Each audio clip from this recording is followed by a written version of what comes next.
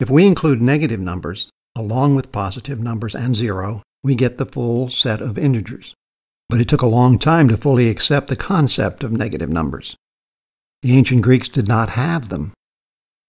The earliest written reference to negative numbers was found in the Chinese book, The 9 Chapters on Mathematical Art, written around 100 BCE.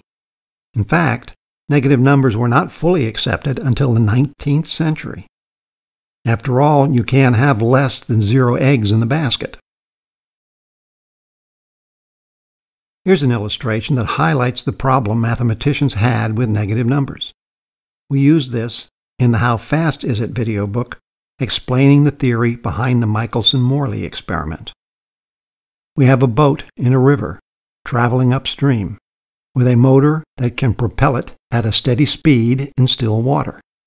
The river is flowing in the opposite direction. The boat's home base is a known distance away. The question is, how long will it take the boat to get home? The solution is pretty straightforward. The time it takes is just the distance it has to travel divided by the speed it is traveling.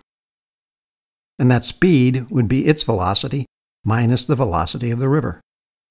If the distance is 30 kilometers and the boat is running at 20 kilometers per hour and the current working against it is 5 kilometers per hour, we see that the trip home will take 2 hours.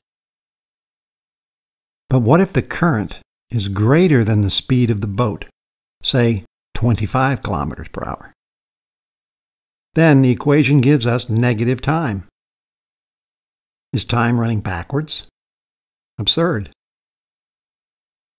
But if we apply the math to the situation we used to develop the equation, we see that a negative time simply means that the poor boat will never make it home.